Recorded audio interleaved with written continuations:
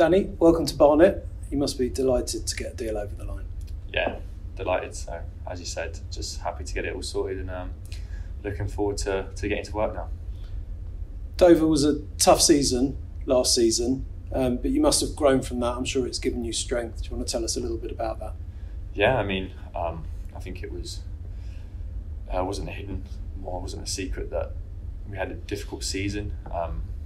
But like you said, I learned a lot from it, gained a lot of valuable experience, built a lot of resilience, and got exposure to a great league and a tough and competitive league. So it's all going to stand me in good stead moving forward. You've had great experience at League One and League Two with MK Dons and Colchester. Obviously, that must give you some confidence coming into this league and cementing yourself at Barnet Football Club. Yeah, definitely. I've got some good exposure with some great clubs. So MK Dons being the club I grew up with, and sort of ingrained a sort of style of play into me and sort of built me as the footballer I am today. And Colchester was a club that facilitated my my move back to England as when I came over from Germany. So yeah, both two great clubs that have done a lot for me, really. Tell us a little bit about your time at Stuttgart, obviously a very well-known up there club in Germany. Yeah, I moved over to Germany when I was 16, got the opportunity to go out and experience German football, what that had to offer. Did a lot for me personally as a person, but grew me immensely as a footballer as well, technically and tactically. You know, they're so astute out there.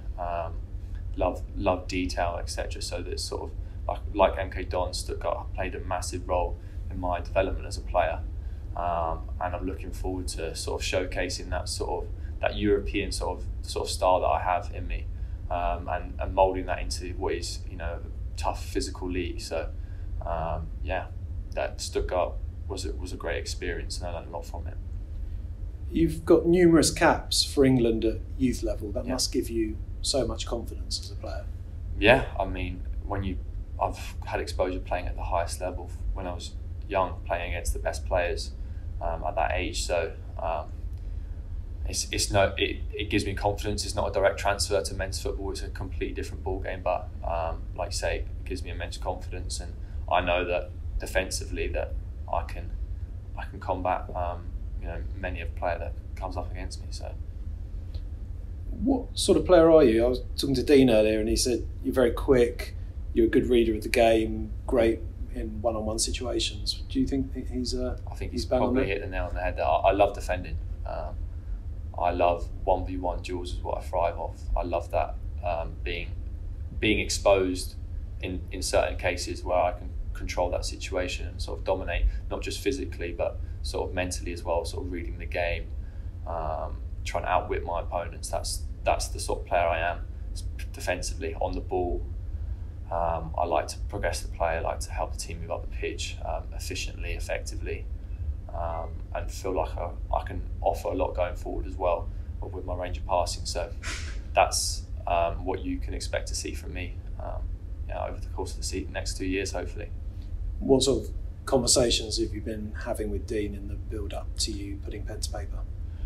So I spoke to him towards the back end of last season, and he showed a real keen interest in me, and he laid down the sort of the goals and the aspirations of the club moving forward. And when he started speaking about those goals, it fell directly in line with sort of my vision and my ambitions of what I want to achieve in the next couple of years. And I think that was the most positive thing that came out of those conversations was that Dean's extremely ambitious.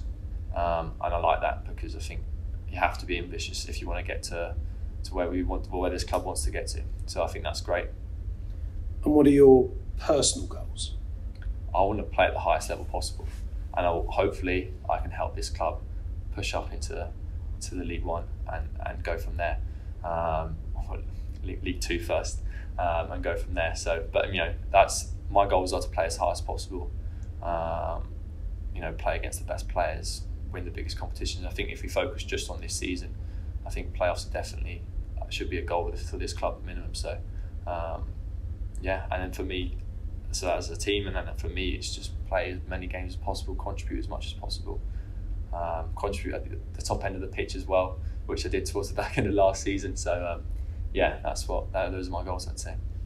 And just finally, a message for the Bees fans, who I'm sure will be very happy to see you have signed for Barnet. I guess I'm looking forward to seeing them all at the start of the season, and hopefully, my performances on the pitch can do them proud. Fantastic. Thank you, Danny, for your time, and best of luck for the 22-23 campaign. Thank you very much. Cheers.